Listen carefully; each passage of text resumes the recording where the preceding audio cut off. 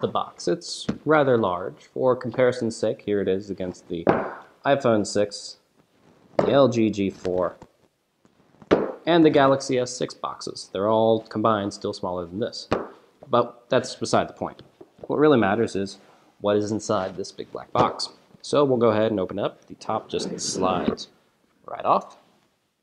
And the first thing on top is this smaller box. It's almost like a jewelry box. We'll go ahead and open it up, and voila, there is the phone.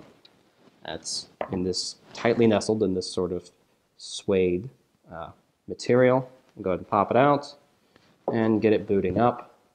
We'll go ahead and let that continue to boot. Also inside the box we have a leather case. It actually matches the phone to a T.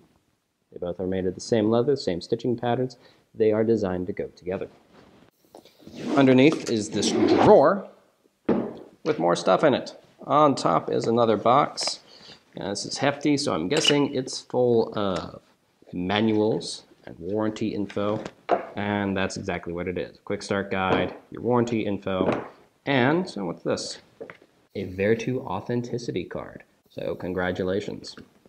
And then inside we have the array of international power adapters and the headphones. These are Bang & Olufsen tuned headphones. We'll definitely be taking a look at those in our full review, so you want to check that out. Each of these adapters, or the power, pulls right out. And then we've got our USB charger here. It slots right in. This is a 2 amp charger, so you're going to get a lot of really fast charging out of this. And that's what we've got inside the box. So that's been an unboxing of the Vertu Signature Touch. Stay tuned for more on this luxury smartphone right here on Android Central.